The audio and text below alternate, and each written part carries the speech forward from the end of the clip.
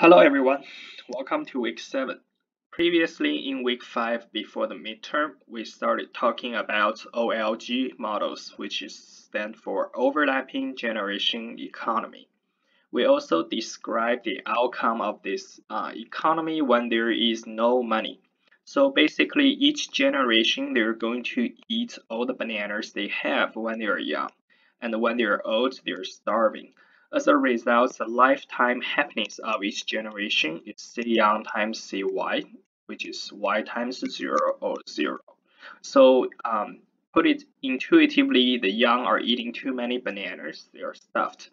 The old are not eating enough bananas, they're starving. So every generation is not particularly happy. If somehow they can transfer some of the bananas they have from young to when they are old, then or saving for retirement, then their life can be better. So this week we're going to add or introduce money to the OLG model, and we're going to characterize the equilibrium outcome with money. And as you can see later on that with money we're able to achieve some kind of a saving so that the consumption when young becomes y over 2 and the consumption when old become y over 2 as well. So we're basically able to achieve a perfectly balanced consumption pattern.